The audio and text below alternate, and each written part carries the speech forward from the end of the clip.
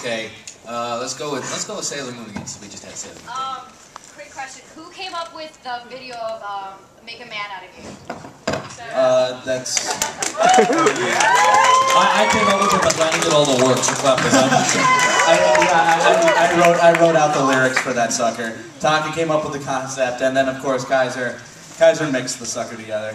That's teamwork. I did no work whatsoever. Hey guys, you should do this. Mark's doing the song parodies. He's raking in the views. That son of a bitch.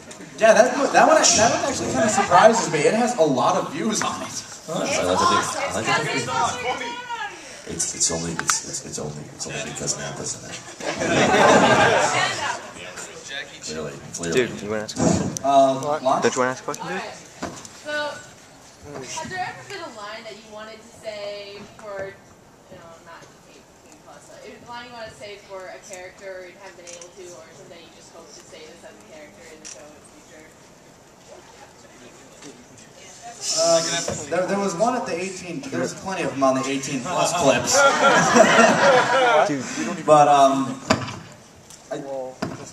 I can't really think of any that I've wanted to say and just haven't had the chance to.